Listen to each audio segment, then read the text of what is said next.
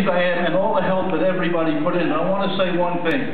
Never in my life have I ever met a 24-year-old candidate with the skills and the ability and the aggressiveness and the way to represent the community like this young man.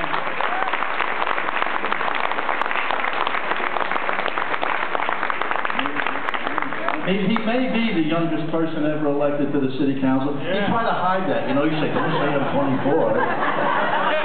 So I always had to say 24 going on 40. But now see that he won, I'm 24. Stay young all your life.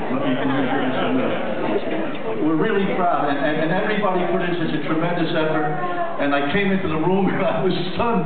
I saw all the people here. I can't tell you how happy I am, because I know what everybody did over here. Let me tell you, this is a tremendous victory. And it shows you something over here. It's not about having all the money. It's not about going around and running around the community. It's the people that have character, integrity, and ideas and want to represent the community. That's what matters. And Eric is the best person for it. And it isn't about us. 3,426 citizens came out and said yes. Where's Kira? There, Kira Donnelly. Come over here, Kira. Yeah! You got to say a few words now, because I remember her first day. In the office, and she came in. I sat her down and said, "This is what we're going to do.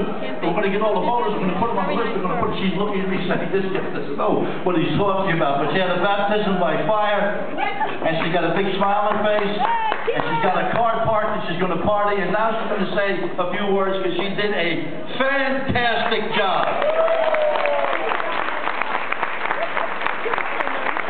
I don't even really know what to say. This was my first time. It was a great opportunity. I learned so much. I couldn't do it though with Marcel being there every single day and Jane being there every single day and everybody else who came to make phone calls, who helped today and throughout this whole entire process. So thank you to all of you. Thank you.